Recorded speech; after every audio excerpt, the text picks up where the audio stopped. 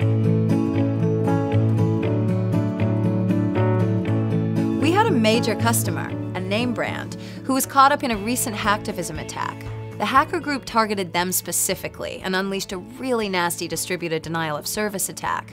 Their firewalls basically melted under the attack. No traffic could get in. It was a pretty high-profile outage. So we took the firewalls out and let our big IP local traffic manager devices handle the attack. Our appliances are much better at recognizing and mitigating complex application-level DDoS attacks. Problem solved. From there, we added a few custom iRules for logging and, get this, to send the DDoS traffic to a dark data center they were about to bring online. In essence, they repurposed the DDoS attack traffic to help them accomplish a stress test. How cool is that? In the end, everyone won.